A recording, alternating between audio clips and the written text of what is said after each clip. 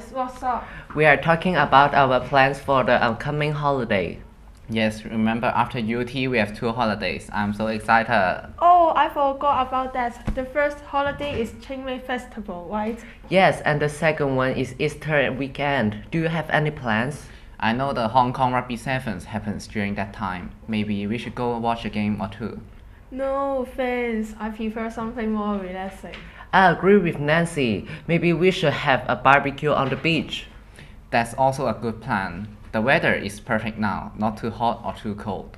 Okay, then it is a date. Should we go to Sheol?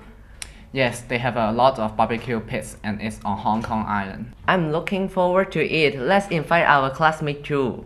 Yes, then we can have a big get together. This is a great plan. I will tell them now. See you later. Bye. Let's quickly rewind and recap all the new words and phrases we've learned today.